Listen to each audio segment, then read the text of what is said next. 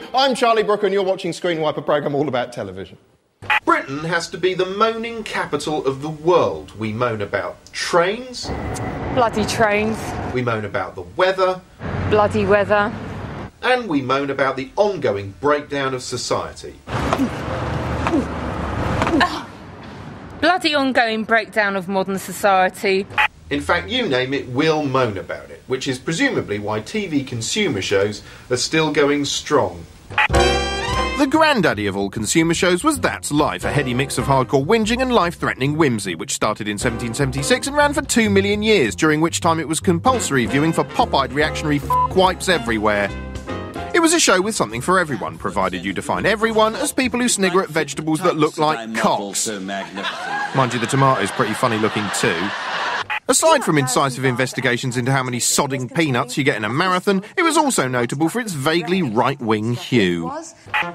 Take, for instance, this satirical song from a 1973 edition, which cocks a snook at protesting lefty students. I appreciate opinions if they coincide with mine.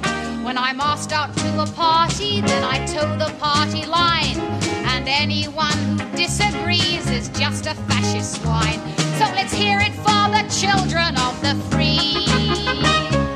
Rah, rah, rah for the British University.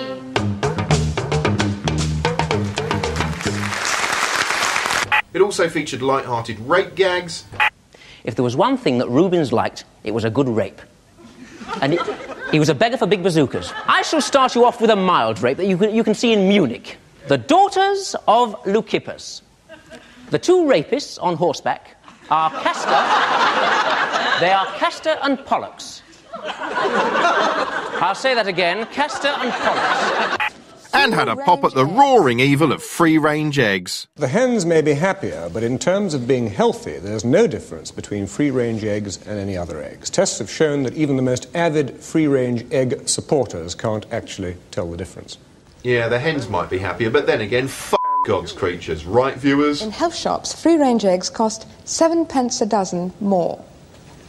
Today, consumer gripes still get an airing thanks to programmes like Are We Being Served, an almighty whinge fest that sets out its stall from the off. We've spent weeks investigating customer service in restaurants across the UK, and as you've told us in our special survey, it's a sorry tale. Boo!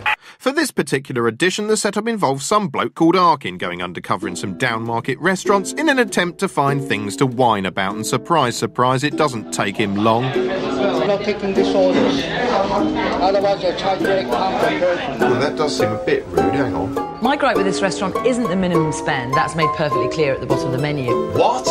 I don't want to sound like a stroppy lover, but it's not what he said, it's how he said it. Boo-hoo! Yes, it seems nothing less than snivelling deference will impress Arkin and his team. Well, that and having everything just so.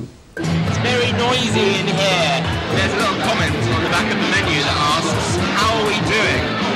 At the moment, not very well. This is like the Blair Witch Project for Anyway, while Arkin's job is to pick holes, Julia takes to the streets to berate the British public for their disgusting complacency. Bad service! Why do we put up with it? What is it about us Brits? Do you eat out in restaurants? Yeah. What happens when you don't get good service? We don't tip them. You don't tip them? No. So do you take the 12.5% service off the bill? Very good point. No. Ah, so you're still paying the service, really? Yeah.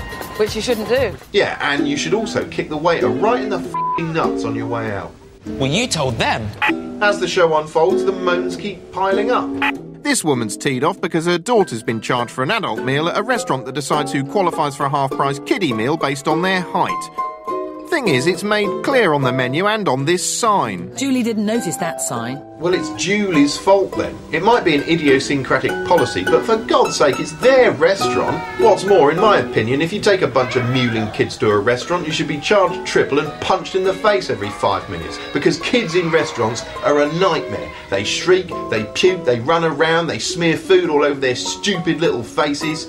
Actually, an undercover camera show that filmed children in restaurants and called them that I would watch. Instead, Arkin pops up again with a squawking family to visit a bargain-priced eatery on a hellish bank holiday Monday to discover that, shock horror, it's not the Ivy. Smile would have been nice. It's just not up to Arkin's standards. The food arrives, but still no smile.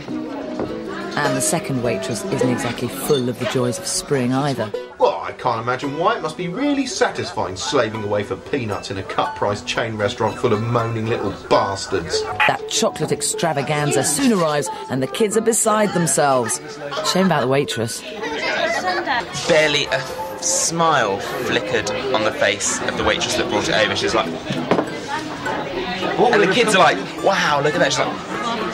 And you think, what are you doing? You're missing the opportunity to engage with these people that are really excited about their food. Oh, f*** you. The trouble with shows like this, I think, is that while there really are a billion things worth complaining about in this world, poor customer service isn't really one of them. Let's stop blowing each other up first, yeah? And then tackle the chain restaurants. And besides, I'd far rather eat in a place with grumpy staff who spit in your face than be served by a grinning android in a room full of joyless nitpickers like our kid. Oh dear, that's not very good. Now Adam Buxton takes on the persona of legendary director Ken Corder as he takes you behind the scenes of ITV's brilliant The Mint. Hello, I'm Ken Corder. I was the director, producer and head writer on this episode of The Mint, which you're watching now. Here comes Brian, arriving at Mint Mansion for another evening of phone frolics and word search fun.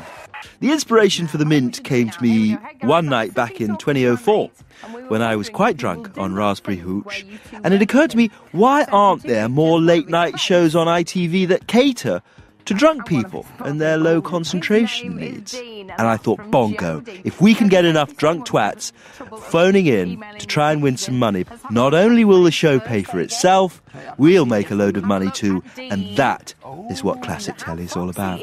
It's just a classic formula. You know, a gay man with a flowery shirt and a beautiful woman, all alone in a wonderful mansion, except for a few amazing celebrity guests, taking calls about a puzzle, you know? And that's something that everyone can relate to. Can you spell that, please? P-E-S-O.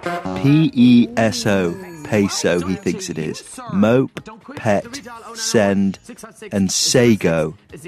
Good guess, but wrong, you thick twat.